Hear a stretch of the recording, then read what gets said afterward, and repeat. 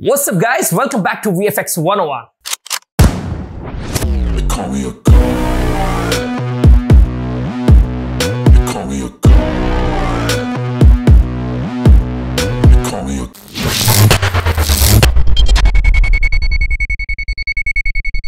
आज की इस वीडियो में आपको बताया जाएगा किस तरह से आप ऑब्जेक्ट को रिमूव कर सकते हो अपनी वीडियो में से।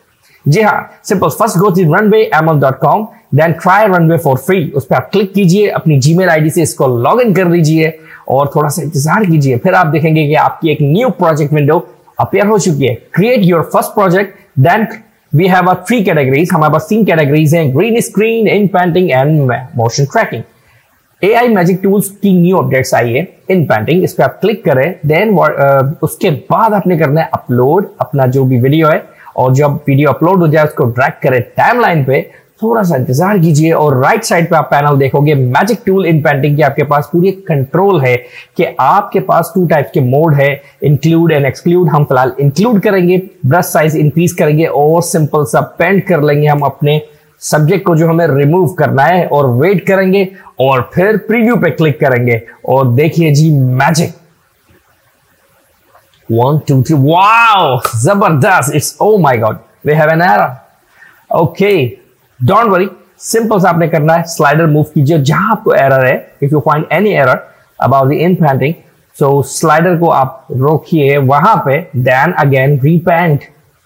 Simple, repaint again, that's it. So this is the final result. Okay, now the time to export this video. Okay, simple, go to the done impact button and click. Okay, we have our video, हमारे पास video मौजूद है। Okay, थोड़ा सा एक काम करते हैं। Okay जी, video आ गई है। Then we have a export option. Click export button. So finally, अगर आपके पास जो है अपग्रेड अकाउंट है उसको थोड़ा सा पेड चार्जेस होंगे। मैं 720 पे क्लिक कर लेता हूँ, देन एक्सपोर्ट द वीडियो। आपके पास एक और न्यू विंडो आ जाएगी और वीडियो आ चुकी है। Then right click and download. Simple, आप इसको डाउनलोड कर लीजिए और इसको प्ले करके देखिए। Wow, so this is the final video.